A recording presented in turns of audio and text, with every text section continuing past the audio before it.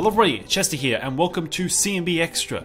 So a rather popular streamer, Battle for Bikini Bottom, speedrunner type of guy called Shift, uploaded a video, which was a little part of his stream, where he talked about his recent trip to Purple Lamp Studios and his game testing of Battle for Bikini Bottom Rehydrated. And it's about an hour and 40 minutes long. It's very long, but I went through it and I watched all of it, and 90% of it I clicked off in the last 10 minutes because I was like, alright, I think I have gotten the most amount of the information that I'm really interested in so far. But I might have missed a few things, so let me know in the comments down below. So this is just a little chat about the main type of information we were able to get from the video, and just a bit of a chat about all of that. So let's get into it. So one of the main facts that he really nailed home in the video that I thought I'd bring up here is the fact that the gameplay we have seen so far, the screenshots, the demo stuff we saw at PAX and all that type of stuff, is months old, and it was months old when it was shown to us. It's pretty unfair to base a lot of opinions on that, because by that stage it was already been changed so much and altered a lot. So yeah, so he mentioned that quite a few times. There are alterations to movement that will mostly affect stuff for speedrunners, so there's some change. He used some specific terms for a lot of stuff which I didn't understand because I've never watched any of the speedrunning stuff, so I'm fairly sure all that relates to mostly speedrunner based stuff, so there's changes along those type of stuff, taking out some glitches that we utilized. I think that's what he was meaning. Yeah, again, I'm not 100% sure, I've never been involved in any of that type of stuff, but yeah.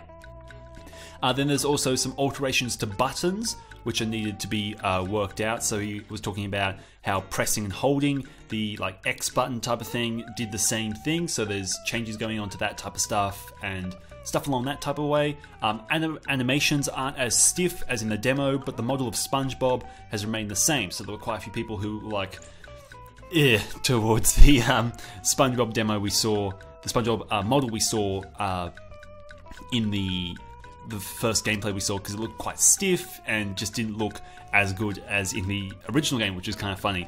But that's apparently because it's the same model as in the upcoming SpongeBob movie, which I think encourages my theory that this game will be released as almost a tie-in, or at least in the same week span or in the same month as the third movie. So in many ways they are to complement each other. I think the inclusion of the same model really does help that theory a little bit. It could just be for the fact that Nickelodeon wants all their models to be the same across all their stuff, which is perfectly expected, but it does kind of lean more towards that type of way. Some animations, like the attack animations, are still rough and need refining, so there's some other stuff we saw in the demo that apparently haven't been fixed yet. Bubble Bowl is very rough and feels very new apparently, so I'm guessing that means it's quite a new addition. And it does also, throughout everything he brought up and everything we'll bring up in this video, it does appear very much like this game is still very, very, very early on, so we're most likely going to be getting it mid to late next year type of area. There's been changes to the field of view, so because the original game was, of course, has different aspect ratio because it was on older consoles. Because of the increased in aspect ratio, there's some changes to the field of view, which will be interesting to see in comparison stuff.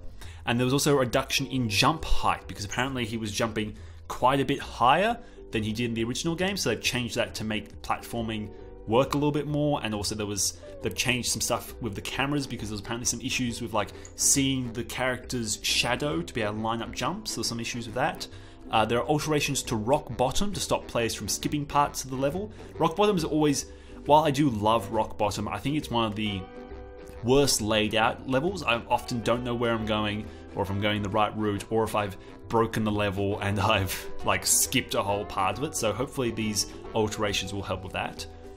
There's also some changes to boss battles, making them faster, hopefully, which is something that he brought up, saying how these bosses are way too long, and just speeding them up in their alterations, because of course they, like Mario bosses, they're 3 hits and they're done type of thing, so after a hit they get faster and faster and faster, making the bosses shorter as well. But he also said the bosses are unfinished as well. And also that Jellyfish Fields is the most complete part, which we also kind of knew already just because of the amount of screenshots we've had of it, and it's kind of the only part of the game we've really seen, so we've all kind of presumed that it is the most finished part. But also the Switch version is making development a bit more tricky, because once again the Switch version, you can play it on the big screen, but then also everything has to fit on that smaller display, so that causes some issues, I'm sure, with displaying field of view stuff and all that type of stuff. So of course it would make it a bit tricky, especially if you're developing a PC version where you can have ultra wide monitors and then you're also dealing with the small little Switch screen, so it's definitely going to cause some issues. Apparently sliding is actually, they actually have made progress on sliding, which is interesting because we haven't seen anything about that, not even like concept art or anyone really talking about that. But apparently they've added the addition of motion blur to the sliding, but all depends on like how fast you're going, so the motion blur can be extreme or less, which is actually really interesting. Apparently also Sandy is also very unfinished at this stage, which, I mean, yeah, again, our lack of ever even seeing her outside of that one screenshot, it wasn't a screenshot, it was like an art thing, has kind of proved that yeah, she's definitely still being worked on quite a bit.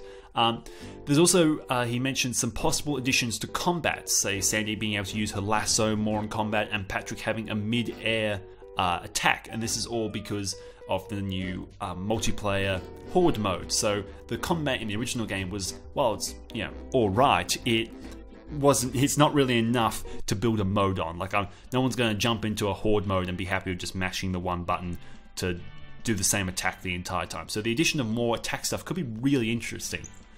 He also mentioned that Squidward's in the game. Now, he didn't like say anything about this, and he didn't really like add any context. He just said, yeah, Squidward's in the game, but he didn't say if he was playable.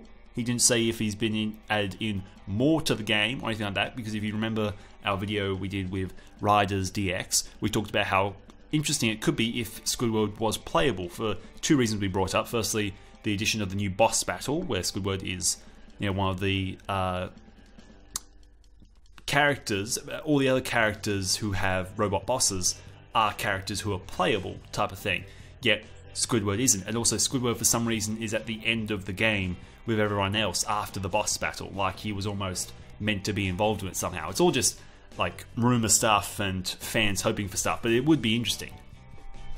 There's also the possibility of more rewards for exploration and levels, which I would honestly love, because you know, you go down this path that, you know, leads you away from the main objective, and you go past all stuff, and you're jumping behind rocks and all stuff, and then you pick up like a one shiny object, and you're like, okay, that was a lot of time to get that one shiny object. So the addition of more praise really for going out of your way to explore every level would honestly be great. And even if the addition of a new collectible item, that could even help with all that type of stuff. He also said they're not implementing anything from the movie game stuff, which has been stuff people have been asking for, and I've kind of, you know, pushed off because it's like, yeah, they're not going to do that. But there has been the opportunities for them to introduce some stuff from it, but apparently they're not doing any of that, which, I mean, it's completely fair and pretty, like, of course they're going to do that. But yeah, I think the fan base needs someone to say, oh, they're not doing that, it's not happening, type of thing. Also, one of the issues that I and a lot of people had when the original demo footage came out was the extreme oversaturation of the gameplay. My eyes were bleeding, type of thing. It took me a while to get used to it, but apparently that's not what the game looks like at all. Apparently that was a faulty capture card that caused that issue. That's not how oversaturated the game. That's not the saturation of the game that he played, or that like people saw when they were playing it. It was just the issue with a capture card. So I'm quite happy about that, because that was a bit of a worry for me. He also said the theatre either hasn't been started or is very early in development, because he didn't get a look at that. So yeah, again, proof the game is very far from being finished. Knockback has been changed to some degree, apparently, both for the character, so for SpongeBob getting hit, and also hitting robots. Apparently hitting robots, they don't go as far, and also when you get hit, it's a little bit different. So they'll probably change that a little bit, but it will be interesting, considering that's a big complaint for a lot of people. You're platforming along, you get hit once, you go flying off of the stage, type of thing. There is also little info on cheats and the additions of skins, as the game hasn't like reached a level of completion where those types of things are even like considered by people. They're still building the game, they haven't reached the point of being like, should we add extra skins, type of stuff. So that's still all quite up in the air.